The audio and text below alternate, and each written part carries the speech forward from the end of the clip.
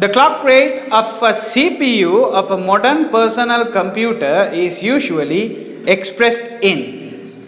Now clock rate, if you say the clock rate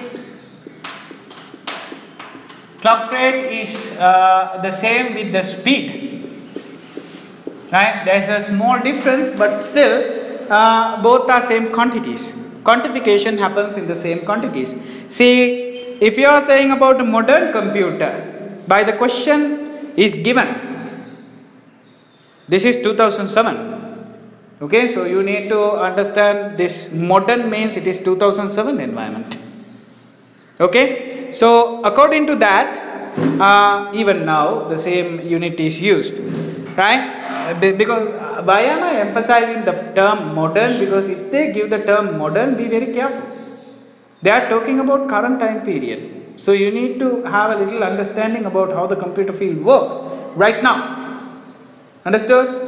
So nicely, even in 2007 and even now, we are in 2019, the same units are used in the modern environment. Okay, that's nice. But that's a hack of time. We are talking about how many years? 12 years. Yeah? So after 12 years, things can change. So when they utter the word modern, be very careful. Okay, that's what I am emphasizing. So usually if you need to measure the speed of a computer, you are using this unit called hertz. Now there is a definition for hertz. Hertz means if the computer is capable of doing one instruction within a second, we are saying 1 hertz. If the computer is capable of doing 10 instructions within a second, we are saying 10 hertz. Understood? If the computer is capable of doing 1000 instructions within a second, we are saying 1000 hertz. But you can understand using hertz is really uncomfortable in the modern world, because we have some computers which are doing millions of hertz. Yes? So we have some alternatives. We are saying 1000 hertz as 1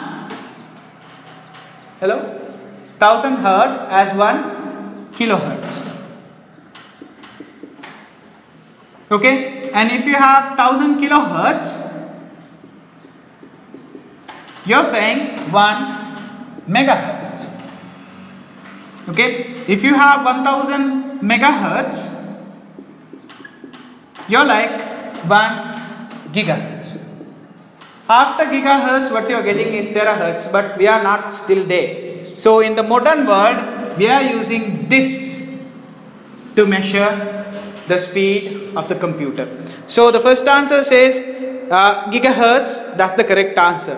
Second answer says megabits per second, that is used to measure the speed of networks, data transmissions. Okay, next one, gigabytes. Gigabytes is a measure for storage. IPS, instructions per second. We use this for a certain extent in the history, like until second generation ends, we use IPS. Okay, first generation computers, it was 50,000 IPS to 150,000 IPS. In the second generation, it was 200,000 IPS to 250,000 IPS. At the latter part of the second generation, they understood IPS number is going to elevate more than 250,000, and that's really uncomfortable. We need some other definition.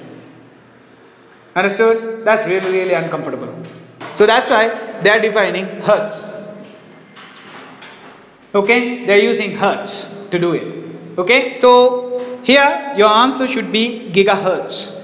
First answer.